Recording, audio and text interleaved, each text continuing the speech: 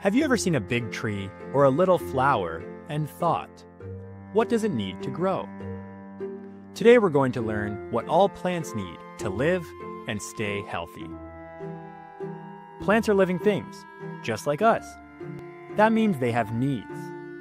If they don't get what they need, they won't grow, and they could even die.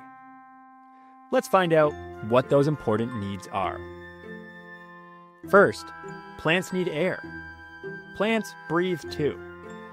But instead of lungs like us, they use their leaves to take in a gas from the air called carbon dioxide. That helps them make their food. Next, plants need water. Just like we drink water when we're thirsty, plants need water to stay strong and healthy. Water travels up from the roots all the way to the leaves. Plants also need light, especially light from the sun. The sun gives plants energy to make their food. If they don't get enough light, they might look weak or stop growing. Plants also need warmth or heat.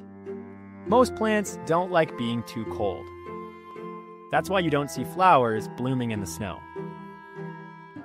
Another need is something we can't see: nutrients. Nutrients are like vitamins. Plants get them from the soil through their roots.